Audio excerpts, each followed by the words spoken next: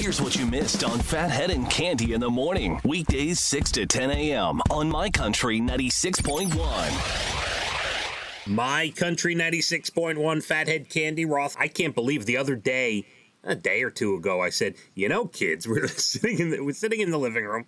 All of us happen to be in the same room, amazingly, for the first time ever. And I said, school is 30 days away, children. And they all groaned like, oh, Yeah, you got to ruin their mojo. That's I nice. know. But it's true. And we're still going back and forth. We're going to send the kids for the 2 days in and the 3 days home. But I'll tell you, there's part of me that's like, still debating, going back and forth on sending the kids. I can understand it. I don't know what I would do. It's a very tough decision.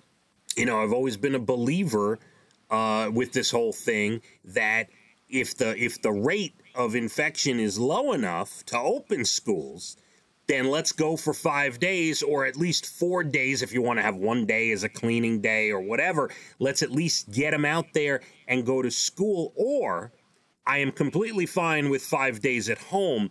I just don't see the value in 2 days of all these precautions, which, by the way, let me just backtrack. If someone's just listening to our show for the first time, I am a firm believer in the virus, and everyone's got to wear the mask and be careful and, that whole deal, social distancing. But I feel like if schools are safe enough to open, the 2 days in and the 3 days home doesn't do anything for me. I either need 5 days in school or 5 days home. Do you follow me, Cande? I guess I do. I don't know. I mean, I don't know what I would do. I think I would start leaving them home. I just don't know. I don't know. No, it's very scary.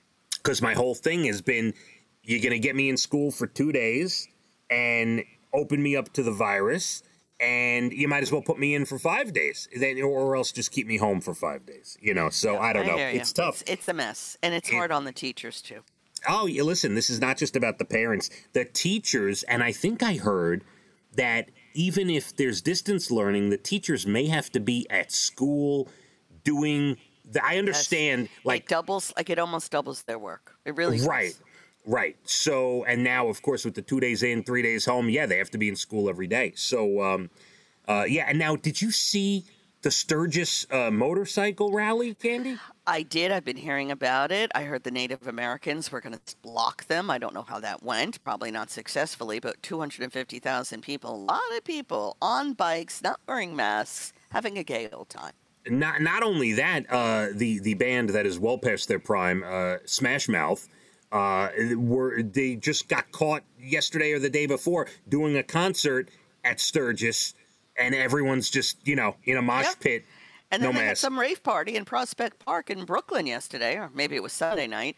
A lot of people, like 1,000 or more. It's pretty insane. If you watch the world news and you look at the rate of infection and everything, it's no secret. We are the worst at this, because it's like the United States is two different countries. You have people that are doing the right thing and people who aren't doing the right thing, where most other countries, there is one person saying, you must stay home. You must wear a mask. This is the law. Here, Cande, it's like, it's almost like it's every man for himself. It kind of is. It's kind of scary. I don't know. I hope we don't spike again and then go take a giant step back. We'll see. We'll see where this is going to take us. Yeah, we will see. I mean, one of the things that we got out of this, which I am not opposed to, whether it be your manicure place or whether it be Elijah's barber shop or the supermarket or whatever, all the plexiglass and the gloves and the masks and the things that are blocking us from getting germs, these things, even if coronavirus tomorrow was gone, keep them right there. I love it. Keep them up. Keep them in. Keep them up. Never take them down. I wholeheartly agree.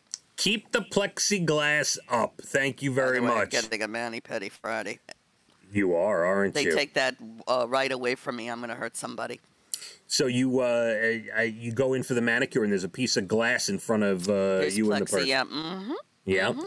And you go in, you got your little mask on, right? Yeah, the mask. You take your temperature, you sign a little waiver, and I'm good to go. I'm going Friday.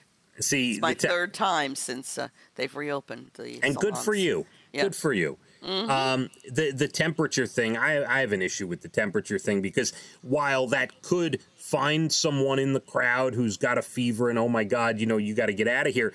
As we know, a lot of people are asymptomatic. You can have a perfect temperature and be walking around with coronavirus. Absolutely. I am not a person that suffers from fevers very often. I can think maybe, when I was younger, but even with the flu last year, I don't think I even had a fever. Right. So, yeah, some people don't, show that symptom. This is the thing. But what are you going to do? And then I just saw a note on News 12. They were talking about cruise ships. Now, we canceled the cruise this year. We have a rescheduled cruise for next year, and we may or may not be able to go. That's besides the point. But it said Royal Caribbean talking about making everyone who comes on any one of their ships get a coronavirus test and quarantine prior to sailing, Cande. I wholeheartedly agree. Yeah. I think before a lot of offices reopen, everyone should be tested. I really think everyone should be tested. Maybe every, few months. Yeah. Well, we may get to that point as things go into 2022. I'm sorry, 2021. Yeah, I was going to say, you skipping the whole next year? Oh, boy, oh, boy. In my mind, we're in 2021 already. We should be looking forward and preparing for what's to come in 2022 because I had a friend who had a birthday yesterday, so I was sending birthday greetings, and normally I'll say, hope you have a healthy year. And I'm like, wait a minute, this year stunk. So I said, your birthday year. Like, I had to change the wording because, this year's been not so hot. I know. My whole family FaceTimed with my sister yesterday for her birthday yesterday. Very nice. And, we had a nice little chat. Was she baking herself a cake? No, they were done with dinner. They were just hanging out. And it was probably the longest I've ever been on FaceTime with her ever. I mean, I think we were on for like a half hour, maybe. It was nice. Wow. We caught up. We had a little chat. We talked about different things. And yes. Mom, Dad, they're all good? Everybody's... Sending them my love every day? Everybody's good. Yes, they are. I'm going to get on that group text. I'm warning you. Come in through a back door. You're not even going to know. One day, here's what I'm going to do. I'm going to give you my father's cell phone, and you're just randomly, without any warning, going to FaceTime him one day. Okay? Okay. Just take him by surprise, and then you can have your little chat or whatever you want to do there. Okay? That's nice. Yes, I like that. I do like that. Cande, have a great rest of your day. You too. Get off the couch. Get off the recliner. My Country 96.1. Phathead and Cande in the morning. Weekdays 6 to 10 a.m. on My Country 96.1.